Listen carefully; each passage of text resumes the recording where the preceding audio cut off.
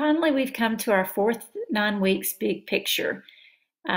We will begin our training on day 4, working through this recognizing images as visual text.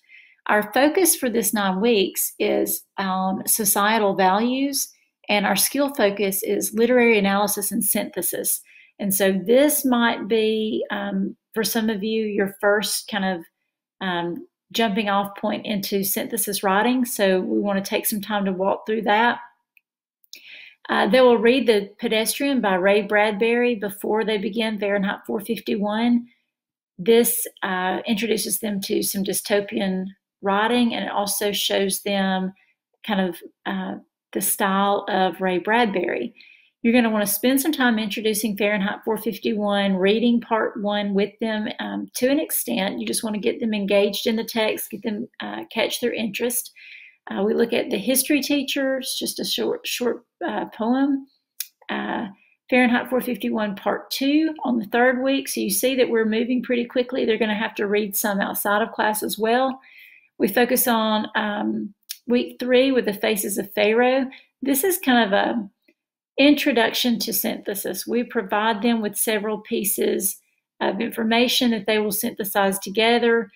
They'll complete part 2 in that week. We're going to start some synthesis writing in week 4. They're going to evaluate those different articles and images. And there's a very good guide that goes with that. They're also continuing to read. Week 5, we keep working on synthesis writing. Week 6, we move into the poetry of phrases, activity. We have some multiple choice practice with 451. It comes from, the first passage is from earlier on in the book, but it's just a good practice, a good reminder. Plus, we all know that those last few weeks of school, we have testing in there. So you may be behind schedule, you may be ahead of schedule, but there's some time built in here for those of you that are running behind, because we know with the spring we have many interruptions. Sometimes we have pandemics, but this will kind of end. They'll finish up with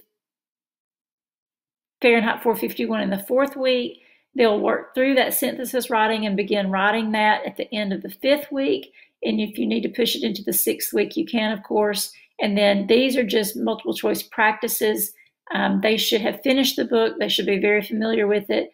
But the practices are going to be good practice, even for ACT and the pre-ACT.